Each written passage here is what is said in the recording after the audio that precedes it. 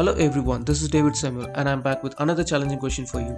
So the given thing is log a to the base 3 equals to c, log b to the base 3 equals to 2c, and you have to find out the value of a, and the four options are given at the below and you have to choose any one of the right answer.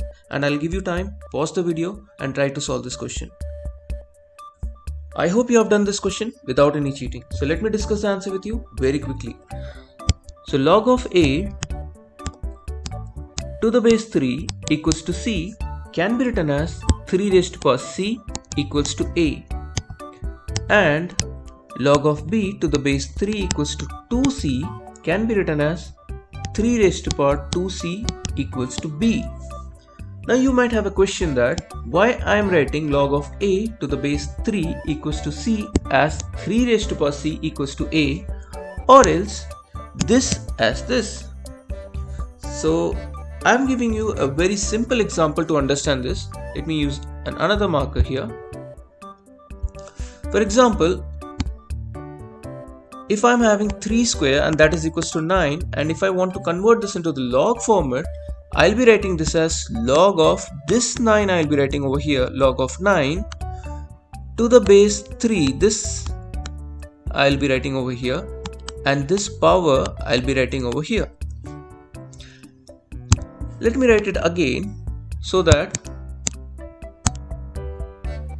you can understand it much easily. 3 square equals to 9, I wrote it, and I have written log of 9 to the base 3 equals to 2. The same thing, I used all the same number to convert into the log format. Now if I am given with this one, I can reverse into this order. Same thing is happening for this question. I am given with the log format, I am reversing into the power format or square format. So what happened here, this becomes the power, and that is over here, and this becomes the base, and that is over here, and this becomes the value, and that is over here.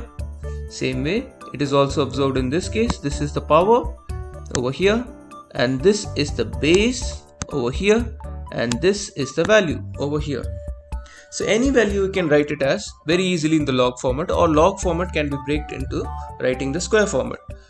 I'll give you one more thing. For example, if you're writing 2 raised to power 3 equals to 8, you can write this as log of 8 to the base 2 equals to 3. You can verify this in your calculator even. Now let's continue doing the question. So we stopped it here. So 3 raised to power c equals to a and 3 raised to power 2c equals to b. So we have to find out the value here. So I can break this as 3 raised to power c times 3 raised to power c, because if the bases are same we can add the powers.